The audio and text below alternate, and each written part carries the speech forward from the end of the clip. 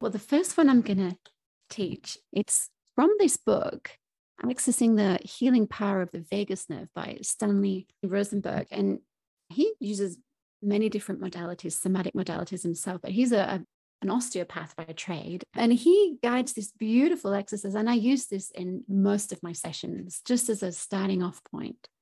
So it's good to have a surface that you can lay flat. If you're on a bed, getting rid of the cushion, so you've got a nice flat surface, or on the floor. I'm going to demonstrate it sitting up now, so it's easier for you to see. So you interlock your fingers together, kind of like if you're reclining back, and you pop them at the back of your head. So it doesn't matter where you put your thumbs. You can put them anywhere. I like to put them at this point here, because at that point there, I can feel these little muscles right at the base of the skull called the suboccipital muscles. And what they do is they connect the first two vertebrae to the base of the skull. And when they're tight, they slow the blood flow, they can slow the nerve flow.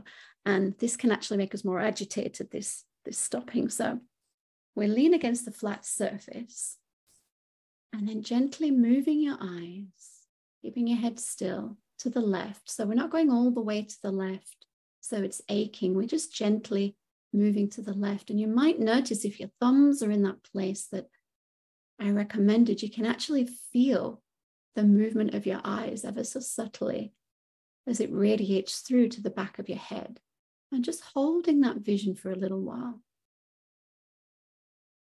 And what you might notice here is you might notice that things might be changing in your body. You might notice a settling of your body. You might notice a little burp coming up, or you might notice a rumble in your tummy, or a yawn, or a swallowing, or a deepening of your breath. This is signs that your body's starting to relax. And now moving your eyes back to center, taking a deep breath. Let it go. Oh. And now you're moving your eyes to the other side, to the right. Again, not all the way so it's aching.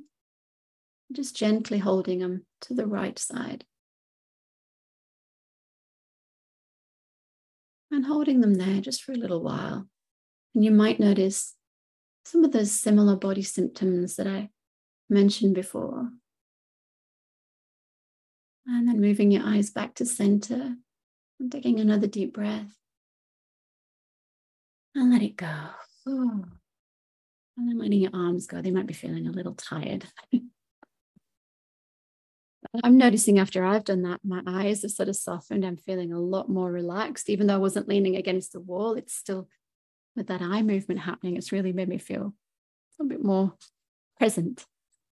That is wonderful. So simple, but very effective. I also did that one sitting. I thought I could lie down, but you'll probably lose me completely. I might fall into a deep relaxation on the floor and you have to speak to a wall for the rest of the interview. I felt my breath becoming a lot deeper. Maybe we don't often realize what the frequency of our breath is until we can take a moment and have a simple exercise like that to go to. So what's the principle behind that with the eyes going in different directions? What physiologically is going on there?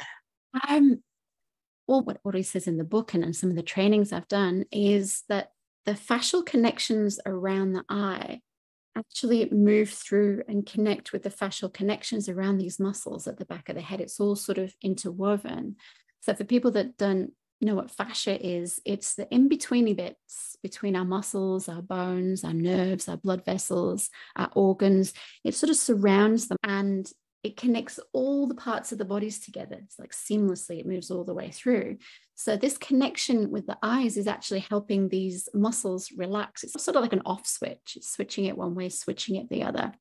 And the nerves that travel down through the neck, one of them is the vagus nerve, and the vagus nerve helps to regulate our body. It helps to calm or to upregulate this autonomic part of our nervous system, that automatic part of the nervous system that's going into that fight, flight, freeze response.